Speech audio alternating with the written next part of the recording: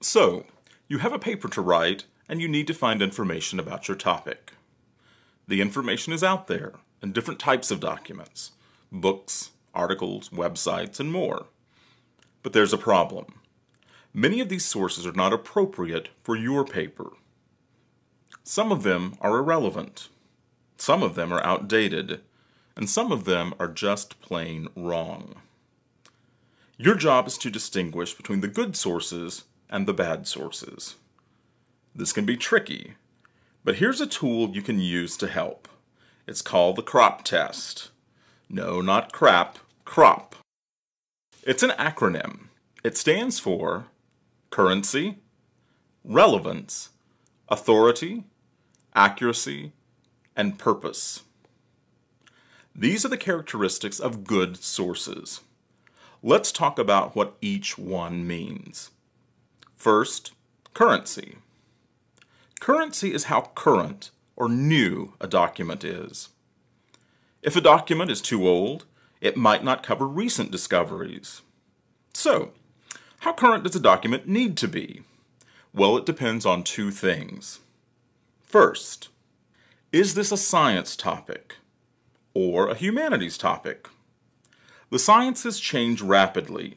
If you're writing about a science topic, you have to find recent documents in order to keep up with new information. The humanities change more slowly. A document in the humanities can be useful even if it's several decades old. The social sciences are in between. Second, is it a historical document? Historical documents are valuable because they're old. They provide first-hand reports of historic events. They don't need to be current. Next is relevance.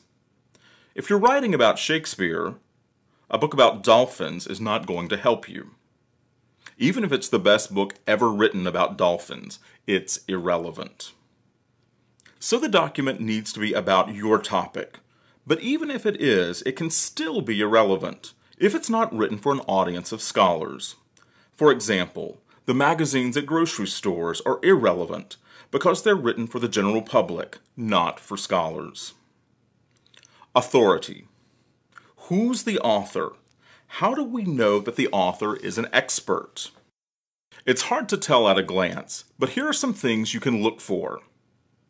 Does the author have a degree in his or her field? Is the author affiliated with a university? Is there a list of other publications by the author? An author doesn't have to have all of these things to be an authority, but you'd expect to see at least some of them.